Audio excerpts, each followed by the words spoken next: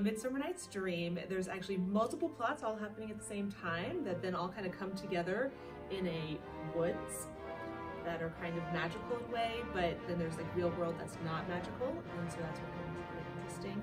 And the part I'm singing is Helena, and she and her best friend Hermia have been hanging out together, but because of these love potions that have been going around, the two guys that they both like, that should like each one of them, are now both in love with Hermia, and so, or both in love with Helena, and Hermia is acting really mean to Helena, and so Helena sings the song to her about like, what the heck, we used to be friends.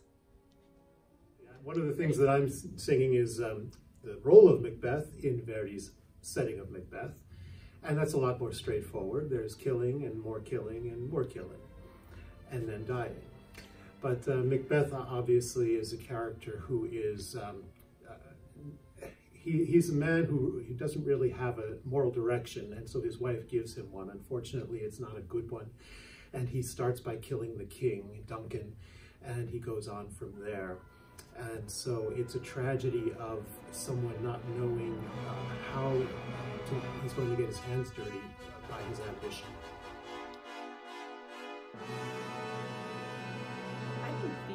The history of classic works is so great, and the musicality, and just, you know, just the way everything's been coming together, and the thought that you're performing something that has been performed for centuries sometimes, I think is just such an amazing feature of classics, you know, and things that are performed all around the world. It's not just, you know, here in New Jersey and we're all doing the same thing. It's something that, you know, transcends cultures. I definitely agree with that. I also think that opera in particular is something that takes so much training, both physical, mental, musical, that it's not something that everybody does. And that makes it something special, I think, to be able to do that, to work hard. And it's really a lifelong effort for an opera singer or anybody involved in that kind of an art. And when an audience gets what you're doing, that's a wonderful feeling. Mm-hmm.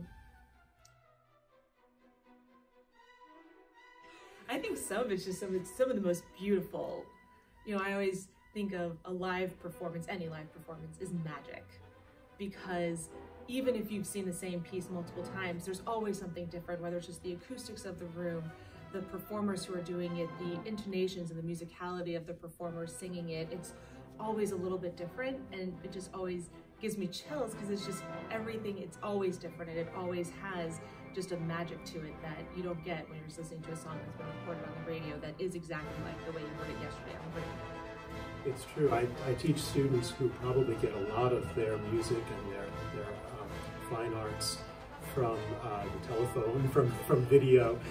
And I tell them, you've got to go to live performances, because there's an energy there of an audience responding to something that's happening live. You don't know whether something might go wrong, and it often does, and then we have to find ways to get through it.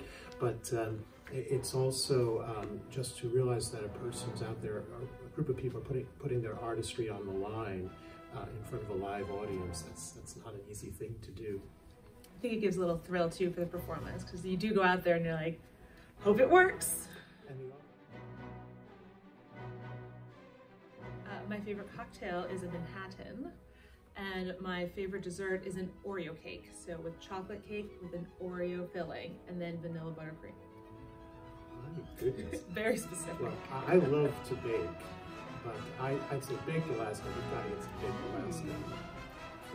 Flames coming off the ice cream. Exactly. Wonderful stuff. And for cocktails, we're just going to have to wait and see.